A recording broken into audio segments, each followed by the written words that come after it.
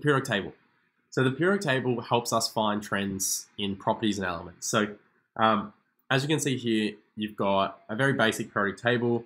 It's probably one of the old ones because it has the old electron configuration on it, and I should probably get rid of that because we don't really care about electron configuration. But nonetheless, this is what a periodic table looks like. Now, just for context, let me get rid of that. Oh, I don't have it up anymore. I thought I might have had it up, but I don't. The periodic table that you'll use all the time is the periodic table that you'll find on the VCE Chemistry data booklet. So the data booklet will have all of your sort of information that is necessary for the periodic table, and so you're going to utilize that periodic table that's in there, and I'll go through that later on in the class. But periodic table, the periodic table is organized in a very, very specific way. So it has it's organized in increasing atomic number, which we talked about before, as atomic number is the protons within an atom. So the elements are arranged in vertical columns called groups, and the groups determine the number of valence electrons. So the valence electrons are the electrons in the outer shell. So group 1 has 1 valence electron, group 2 has 2 valence electrons, group 3 has 3 valence electrons, and so forth. The number of valence electrons determines many chemical properties, but we don't need to worry about that right now. Horizontal rows are called periods. The period is equal to the number of occupied shells in the element. Now, we don't need to worry too much about shells. That's kind of being shafted from Unit 1-2, but it's important to understand the periodic table, understand that the periods talk about shells. So, for example, sodium is in period 3 and it has 3 shells. So that's kind of how that works. So what's really important is actually understanding the trends. And these are the 6 trends that I want you to understand. So we have core charge, electronegativity, atomic size, first ionization energy, metallic characteristics, and reactivity. So these are the 6 trends you need to know. These trends are usually caused by the number of valence shells and the number of valence electrons and the number of shells. So don't worry too much about that side of things. I just want you to understand the trends. So if I move left on the periodic table, or right on the periodic table, or up on the periodic table, or down on the periodic table, how things are going to change. So first of all, core charge. What is core charge? It's the measure of attractive forces felt by the valence shell electrons to the nucleus. So essentially what this means is that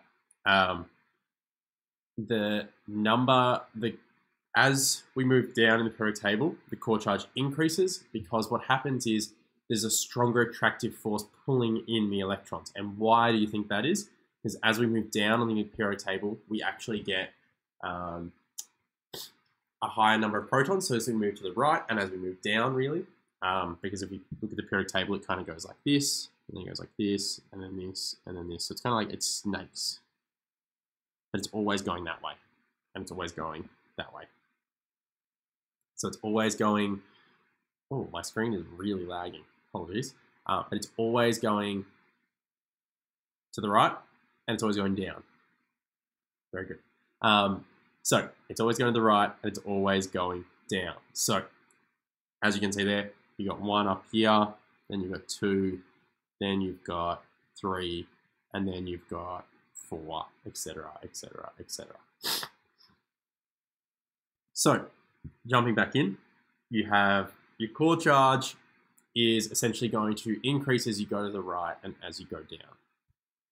Then you've got electronegativity. So electronegativity is the measure of the ability of an atom to attract electrons towards it. So pretty much kind of the same thing. However, core charge is more about electrons that are within the atom. So if we think about core charge as the electrons that are already there, electronegativity is electrons that are not there. So electrons that are maybe free electrons floating out in an area, or electrons that have been shared between molecules, or electrons from a different molecule. Electronegativity is the ability for this molecule to attract those electrons from elsewhere. So it attracts electrons towards it.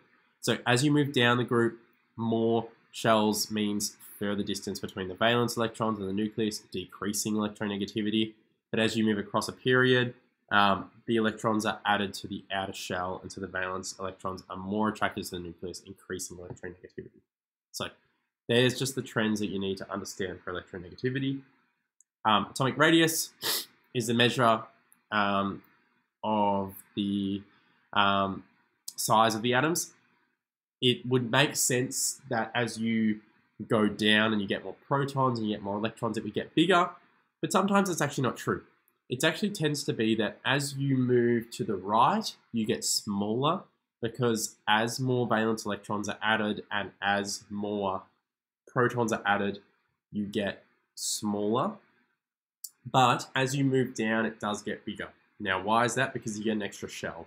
Every time you move down, you get an extra shell. So you get an extra layer of electrons. So therefore, the radius is going to get a little bit bigger. But as you move across and you're in that exact same shell, things are going to get smaller, because you've got the same number of layers, but the layers are just getting pulled in tighter, tighter, tighter. And then as we jump back down to the next shell, you get this extra shell added, and it's just bigger than what everything was beforehand. But then as that one gets pulled down, pulled down, pulled down, pulled down, and then you get another shell added, and it gets bigger again. Then you have first ionization energy, and this is the energy required to move one valence electron from the outer shell of an element. Ionization is the process of removing any electron from an atom. Ionization forms a cation. So essentially, first ionization is removing the first electron from the outer shell. This reflects how strongly valence electrons are attracted to the nucleus. And then for reactivity and metallic properties, don't stress too much. We're going to go through metals in a little bit. Reactivity essentially doesn't really, it just depends on each individual molecule, and so thus there's not really the biggest trends when it comes to that. You'll just learn about individual atoms and their reactivity as you go through Chemistry 1 and 2.